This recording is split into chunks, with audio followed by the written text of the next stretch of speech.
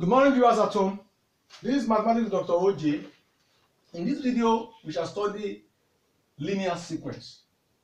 Kindly subscribe to my video channel by clicking the subscribe button below the video and click the notification bell so that each time I upload a video, you'll be duly notified. Thank you. In our last video, we started with sequence and series. There we define the word sequence. We look at examples of a sequence of numbers, and we equally studied how we can know the general pattern of a particular sequence. So in this video, we shall consider and look at what we mean by linear sequence.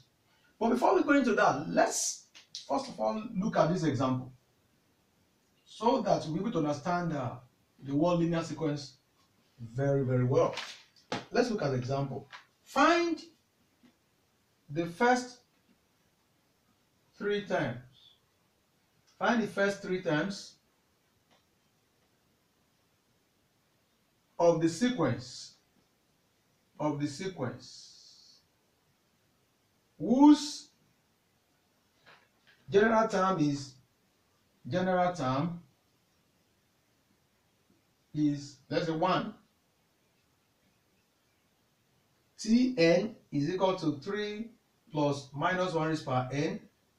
Then 2, Tn is equal to 1 over 2 raised power n minus 1. Okay? Now, the solution is the first one. Tn is equal to 3 plus minus 1 raised power n. We are asked to find the first three terms. Don't forget I told you that each number in a particular set of numbers called a sequence is called a term. So we have a set of numbers. Each number in that particular pattern, in that sequence, is called a term. So we want to find the first three terms. Now, that means, and we know that our n represents the number of terms. Recall, n is equal to what? Number of terms. So T1 will be, that is the first number in that sequence. 3 plus minus 1 raised power 1. That will be what? 3 plus minus 1 raised power 1 is minus 1. So that will be what? 3 plus times minus is minus. 3 minus 1 is 2. So that means the first number in that sequence is 2. T2, that's what? 3 plus minus 1 raised power 2. Okay, that will be what? 3 plus minus 1 raised power 2 means minus 1 times minus 1. So that will be what? 3 plus minus 1 times minus 1 plus 1. So you have what? 3 plus 1, that's 4. This plus times plus is what? I hope you understand. Okay? Now, T3 would be 3 plus, I did the third time now, minus 1 raised power what? 3. So that would be what? 3 plus minus 1 times minus 1 times minus 1. So that would be what? 3 plus minus times minus is plus, plus times minus is minus. That's minus 1. And 3 minus 1 is equals to what? Is equals to 2. I hope you understand. So the first three times now, the first three times of that sequence, the first three times are, the first 3 times are,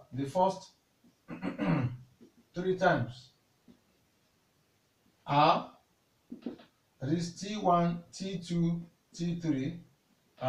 T1 is 2, T2 we obtain 4, and T3 we obtain what? 2. So that is doubt about that. Now the second question, you just follow the same process. The second question, the term is defined by Tn is equals to, that's the general term, 1 over 2 raised power n minus 1. So T1, the first term, will be 1 over 2 raised power 1 minus 1, because our n is now 1 here. So that what? 1 over 2 raised power 1 minus 1 is 0. And according to the law of indices, any raised power 0 is what? Is 1. So 1 over 2 raised power 0 is 1. So 1. Okay. Now T2, that is when n is 2, 1 over 2 raised power 2 minus 1, which is 1 over 2 raised power 2 minus 1 is 1. And that's what? That's 1 over 2, because 2 raised power 1 is 2. Okay. Now the last one there, that is the third term. T3 will be 1 all over 2 raised power, when n is 3 now, 3 minus 1. So 1 all over 2 raised power, 3 minus 1 is 2. That's 1 over 2 raised power 2 is 4. So the T1, T2, T3 now will be, our first time is 1, second time is half, and the last time is, the third time is 1 over 4. So that's about that. It's as simple as that. Now let's look at linear sequence proper. Linear sequence proper. Let's look at linear sequence proper. For us to look at that, we have to start with the nth term of an arithmetic progression. The nth term of an arithmetic progression. Arithmetic progression. Arithmetic progression is an example of a linear sequence. Okay? Now, consider a linear sequence. Consider a linear sequence with a first term, A. The first term is A, with the first term A, and a common difference D. A common difference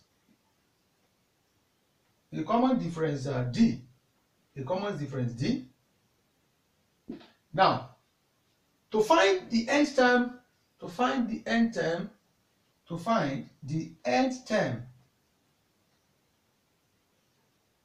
of the linear sequence, we have, now what are we saying here? To find the nth term of the linear sequence, we have, now how do we find the nth term of that linear sequence? Let's look at that now. Okay, we are given a linear sequence with a first term A and a common difference D. That means the first elements in that sequence is A. Now we are now told that we have a common difference D. So that means that the next term, if the first term is A, the next term will be greater than the first term by D. So so the time will be increasing linearly like that by D. So we have the second term will now be what? A plus D. If you observe closely, the second term is now greater than the first term by D. So the third term here now, the third term will be A plus D plus D. Yes, so the respective the respective term, the succeeding term will be increased or greater than the preceding one by D. The respective or the successive, the successive term, A plus D plus D plus D. Okay? So the successive one will be greater than the preceding one by D. So you can see that this one is like A plus 2D, this one is like A plus 3D, and so on. So that's how it will go on and on and on. So now for us to know the general term, that will be what? A plus, now our 3 here could be replaced by n minus 1, because if you look closely at this, you know that if you look, so that when you take 1 from 4, you have 3, then multiply by D. So when you take 1 from 3, you have 2, multiply by D. So when we now take 1 from n, we have n minus 1, multiply by D. So this is the general term of an arithmetic progression, or the end term. So let's look at an example there. Let's look at an example.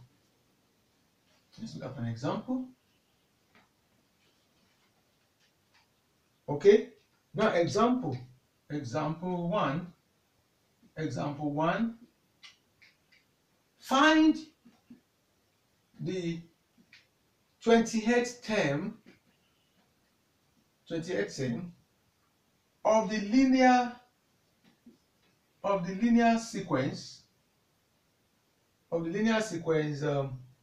6, 12, 8, 24, and so on. Okay. Now, what is our end time here? Our end time here is 20. Okay. So let us itemize the parameters. Our first time is what? Is 6. So A is 6. We observe that the sequence is a linear one. That means the sequence has a common difference of D. Okay.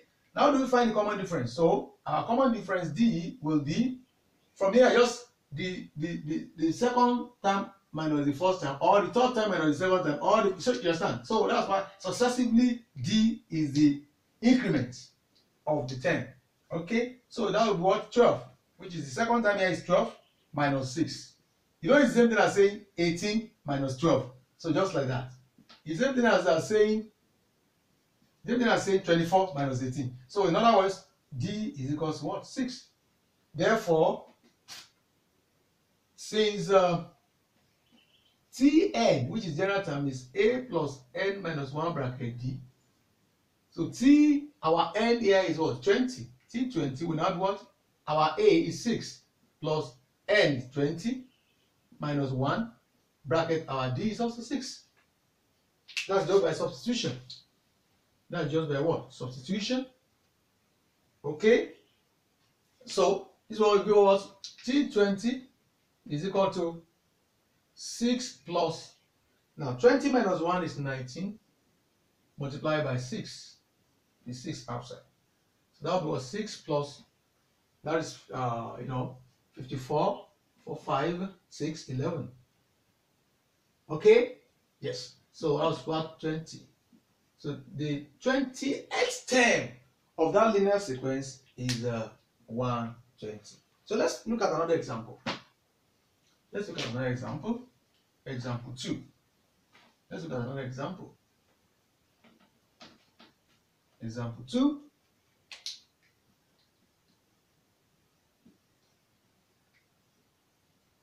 The first term of a linear sequence, that is arithmetic progression, is 3, and the eighth term